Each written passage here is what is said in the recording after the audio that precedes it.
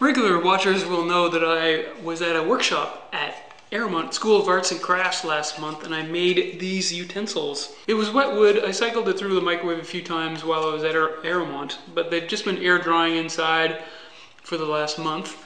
And yesterday I cycled them through the microwave several more times just to reduce the moisture content. So today I am going to finish them.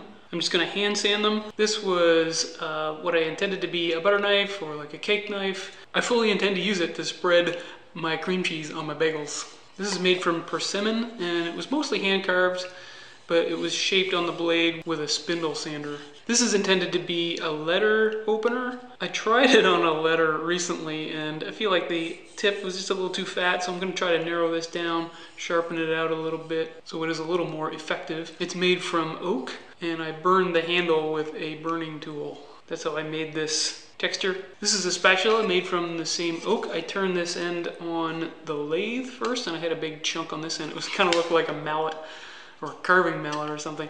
And I cut most of the wood away with a bandsaw and then sanded it using a belt sander and a disc sander. So these two were pretty much made with all power tools. And these two were pretty much hand carved. This spoon I made, I didn't intend it to be useful as a spoon. I just wanted it to be a sculptural object. But anyway, I'm just going to hand sand these and finish them up with some butcher block conditioner.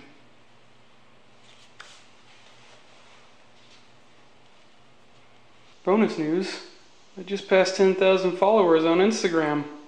I'm very active on Instagram, so go check me out and you can stay up to date on the things I'm working on. I think I'm done sanding, so I'm going to put some of this product on here. This is a butcher block conditioner. It's just a combination of mineral oil and waxes. And it's good for sealing up the wood without leaving a film finish, because you don't want a varnish or something flaking off in your food if you're using it for food.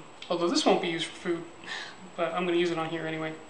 And this probably won't be used for food either. I don't know, I might put wipe on varnish on this one.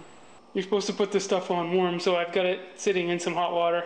So I've actually decided that I'm going to put butcher's block conditioner on these two, and I'm going to put wipe on varnish on these two. Because this isn't going to be used on food, and this isn't going to be used for food. At least I don't think so.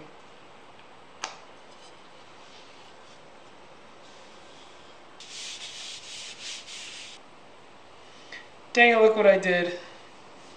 I guess it's getting some of this stuff on it after all.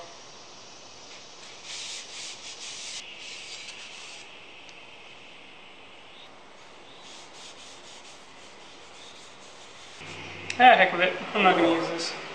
I'll just put this stuff on all of them. I really like how this turned out, if I do say so myself. So I just need to let this sit for a little while, and I'll come back, put a little more on, let that soak in, and then buff it later. Just really like that feature.